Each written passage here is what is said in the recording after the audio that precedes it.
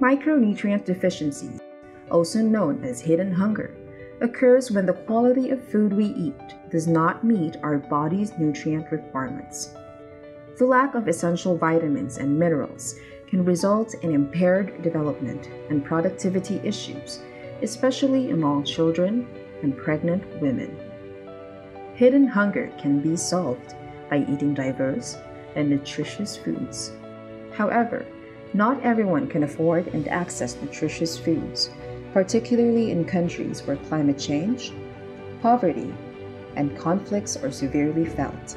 Most people in these vulnerable areas depend on cheaper and accessible food staples such as rice for their daily calorie needs. Though energy-dense, staple foods lack micronutrients. Health and nutrition interventions have made progress in reducing hidden hunger. But with billions still suffering, we are a long way from achieving the zero hunger goal. A complementary strategy to combat hidden hunger is by increasing the micronutrient content of our daily staples, which is possible through biofortification. Biofortification is the process by which the nutritional capacity of food crops is improved. At Erie, scientists use biofortification to develop rice with increased levels of micronutrients. Currently, Erie scientists are exploring 3 biofortification methods: conventional breeding, transgenic approach, and gene editing. Conventional breeding means crossing of 2 rice parents to produce new and improved varieties. This biofortification method is used when there are varieties bearing high micronutrient content that can serve as parents.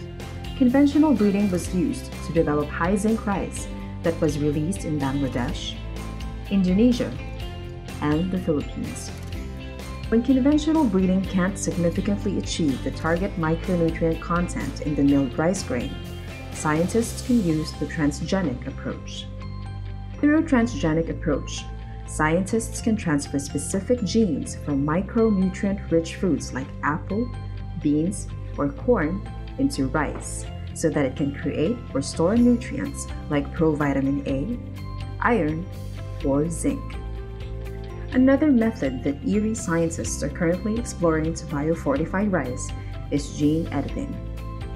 Through gene editing, molecular scissors make precise edits in the rice genome in order to increase the micronutrient content of rice without adding genes from a different source. Erie's rice biofortification research follows national and international protocols, ensuring the safety and benefits of biofortified rice varieties. By increasing the micronutrient content of our daily rice, billions of people can have a more affordable and accessible option to combat hidden hunger.